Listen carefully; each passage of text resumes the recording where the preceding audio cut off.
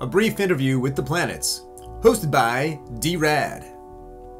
Rad for short. Let's start with introductions. We'll do this alphabetically, so as not to offend. Earth. Earth here, and feeling lively. Thanks, Earth. Good to hear. Up next, Jupiter. Yo.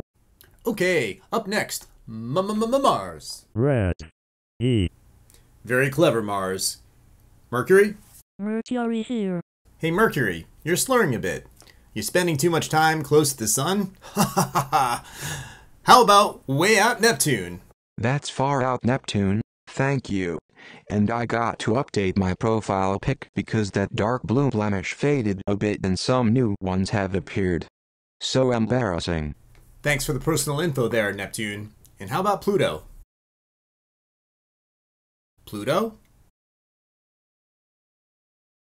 Sorry, my bad. Pluto is no longer invited to these things. Sorry, kid. Saturn? Ring-a-ding-ding indeed. How about Uranus? Thanks for pronouncing my name correctly. Unfortunately, I'm often the butt end of so many jokes. Like that one? Huh? Never mind. Lastly, we have the beautiful, but rather treacherous Venus. Hello, Venus. Hello, Rad. I'm glad to round things out. So, basically, the word is you're all here because of what I will affectionately call star snot. The formation of heavier, more complex elements that were created in a supernova, like a sneeze, long before you guys came to the scene. I'd like to ask one of you what happened afterward. Who will start out and take this one? I got this, Rad. All of that star snot, as you say, began as a fairly large, spherical cloud of gas and dust. Gravitational forces collapsed this cloud and it began to flatten into a disk due to the conservation of energy, momentum, and angular momentum. Thanks, big guy. What you're describing is the beginning of the solar nebula theory. So, after this collapse occurred, then what happened? The spinning gas disk is really hot in the middle and is colder further out. This temperature gradient dictates what sort of materials will condense out of the disk. At the center is a proto-sun. It's not our sun you'd recognize until it ignites in nuclear fire, the fusion of hydrogen, which is the predominant element in the disk, into helium. After ignition, the solar wind cleaned out the smaller mass material, but the stuff with substantial mass accreted and became us and other sundry things. Hold on, I'm getting a little weepy here. Wow, thanks, Venus. Yeah, I'll bet the story of the birth of you and your siblings can be rather emotional. I do find it ironic that you of all planets explain what happens as a result of spinning gas, since you hardly spin at all. More on that later, though. So how does this temperature gradient affect your physical properties? I mean, there are some distinct differences and a number of similarities some of you possess. How did your distance from the sun affect how you matured?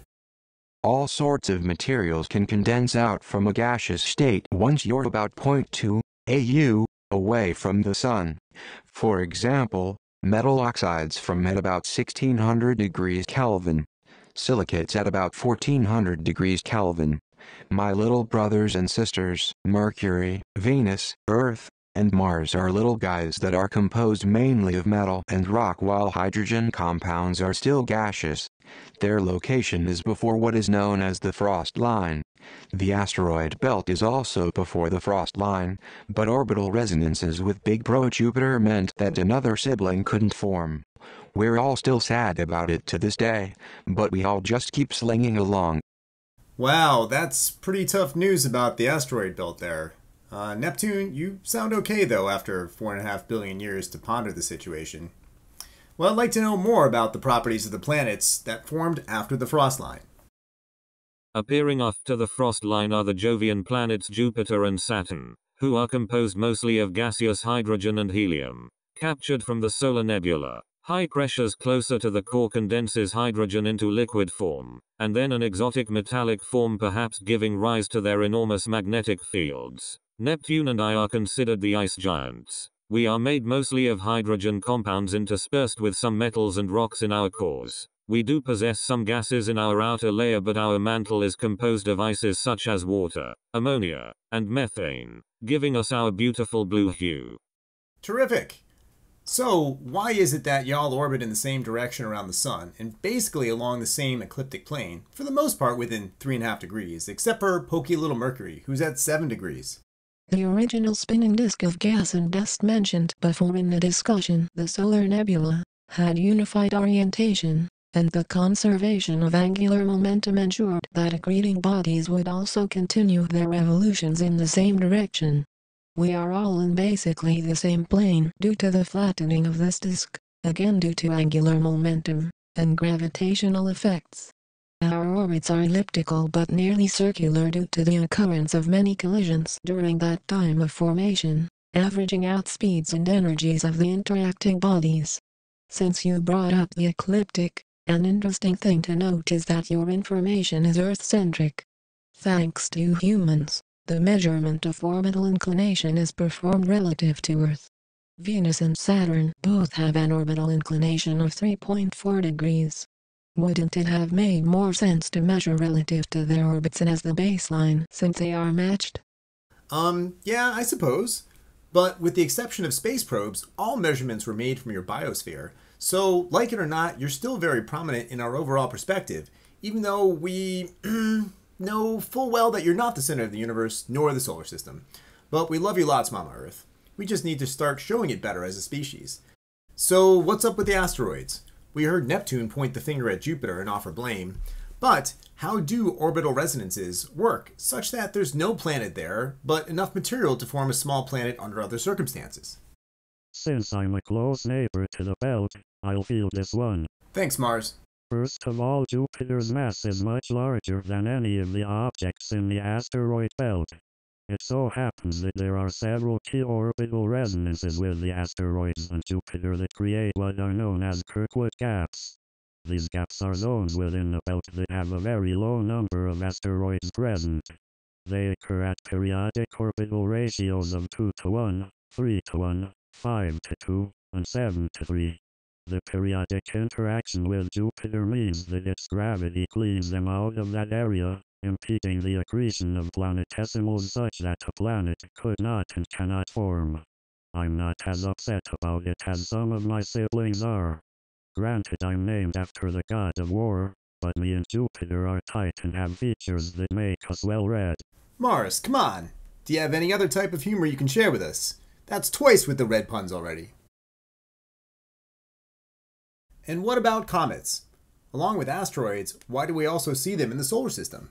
I've taken my share of lumps, and still show it. I'm on this one. Okay there, little guy. While asteroids are rocky planetesimals that remained in the inner solar system after the protosun ignited, comets are icy planetesimals that remained in the outer solar system. Those that were near the Jovians and ice giants were probably booted out in random directions, forming the Oort cloud way out thousands of AU away. Past the orbit of Neptune, where gravitational effects were considerably smaller, large comets and dwarf planets form through accretion in a zone that is now known as the Kuiper Belt, some 30 to 55 AU away. Last question before we get a little more personal. What's up with moons? Earth has a very significant moon that evidence shows to have been created accidentally in a collision with the Mars-sized planetesimal. Mars itself has 2 very small moons, among the smallest in the solar system. They are oblong and not very spherical.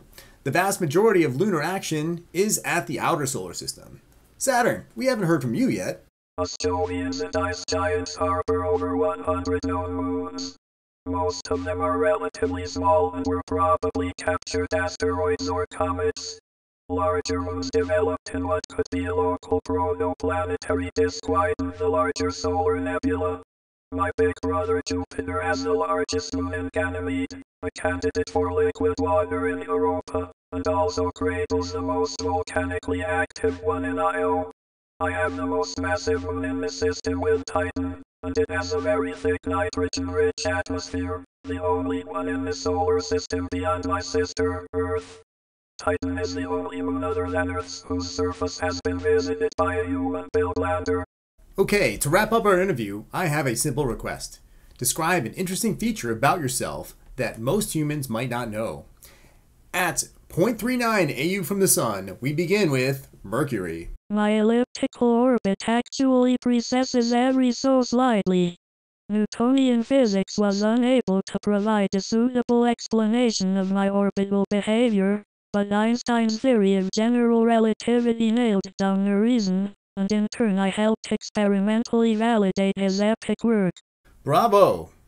Up next at 0.72 AU is Venus. Many humans know about my thick atmosphere with crushing pressures and runaway greenhouse effect, but most don't know that my rotation is in the opposite direction of other planets and it is very slow. My day is longer than my year. My day is 243 Earth days while my year is 225 Earth days. I also helped Galileo confirm the Copernican model by showing off my full set of faces, from Earth's perspective of course. Hey, do you want to see me naked? What? Venus, put your clouds back on, please. Up next, we have the always gorgeous Earth at a lovely 1 AU away from the sun. What is something that you can tell your human inhabitants that they most probably don't know? Sorry to say, Rad, but though I'm privileged to be the only known planet to harbor life, there have been 5 mass extinctions in my lifetime so far. One of them that occurred over 250 million years ago killed off 96% of marine and 70% of land-based species. Recovery is not an easy process. Many of your scientists think that there may be signs of a 6th mass extinction on the horizon. Please be careful as it's very stressful and I have such hope for your species. Wow, that's painfully stunning and sobering. A huge bummer. Weirdly, in some manner, it took those extinctions and a sequence of events to give rise to humanity. But we have to treat you and the features of the solar system with the utmost respect in order to prevent another catastrophe. I'm a bit shaken, really. Man. Well, moving on. How about you, Mars? You're 1.5 AUs from the sun. Well, you already indicated that I possess some of the smallest moons in the solar system. How about this? At times I have global sandstorms that cover a vast majority of my surface. As it turns out, because my atmosphere is only 1/10 as thick as Earth's, they would not amount to crazy damage and a horrible antenna in one side like seen at the beginning of the movie, The Martian. I dug the flick though. It was readily one of my favorites.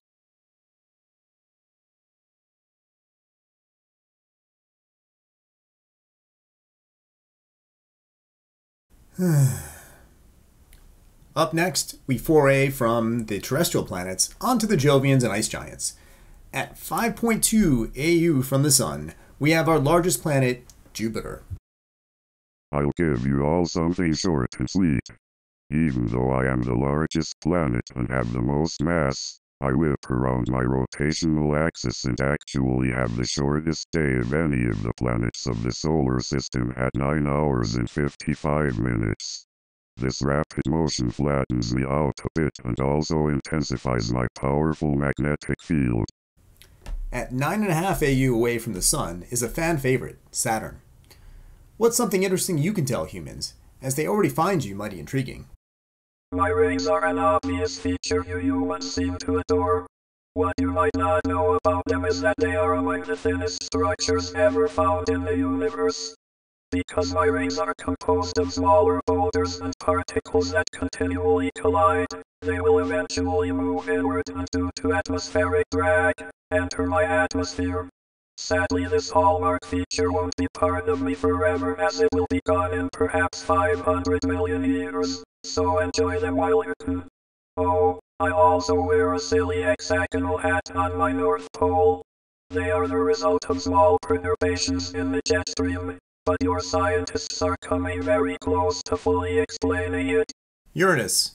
You're our penultimate planet at a distance of 19.2 AU from the sun. I'm the first planet that you humans detected that required the use of a telescope. My rotational axis is significantly tipsy as I rotate on my side by an amount of 98 degrees. Speaking of degrees, I have the coldest temperature of any planet, although my twin Neptune is on average colder than me. I also have a significant ring system too, though not as brazen as brother Saturn. And finally, at 30 AU from the sun, we have Neptune. My position was determined by the use of mathematical models due to my gravitational effect on my twin Uranus and was verified by a telescope in 1846. I have a 2 to 3 orbital resonance with Pluto, and so the closest Uranus can actually be to our friendly dwarf planet neighbor is a shorter distance that I can ever get to Pluto. My main moon, Triton, is known to have an active ice-based geology replete with ice geysers. Lastly, my twin and I are very lonely. Only one space probe, Voyager 2, has ever visited us. Please do come again. Well, we did send a probe to Pluto recently. Granted, the New Horizons mission was underway well before he was kicked out of the Planetary Club, as determined by the rules of the International Astronomical Union in 2006. There may just be a new mission spawned by NASA to revisit you crazy ice giants in the near future. Hey, thanks again, planets of the solar system. Y'all were stellar. Rad out.